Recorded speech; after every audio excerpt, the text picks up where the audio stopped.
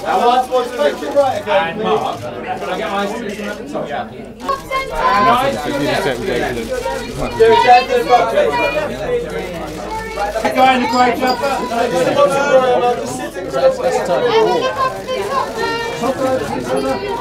Emma, just to be on the right side.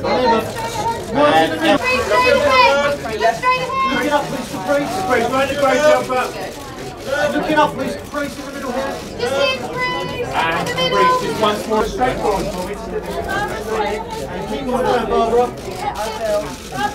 And just up behind you, and Janice, over to me, please. Just over to me. We were in St Lucia, and this was when she was recovering from her drug addiction, and she, on the beach she was on, it was a tourist beach, and there was horses specifically for the tourists, and the guy wouldn't allow the local village kids to go on horses, so she hired all the horses for a month and put all the local village kids in St Lucia on these horses. So when I got there, the guy said to me, "You owe me some money." I said, "How much?" He said, $15,000. She took all the horses for a month, and of course, as is well known, she took a homeless young person into a home just about a year before she passed away. So, you know, although, you know, she didn't say to me, "I'm really concerned about the destitute." You know, she really had created the Amy Winehouse Foundation long before we'd even thought about it. You know, she was very charitable, and she loved young people, and the thought of anybody destitute or disadvantaged, you know, it really hurt her.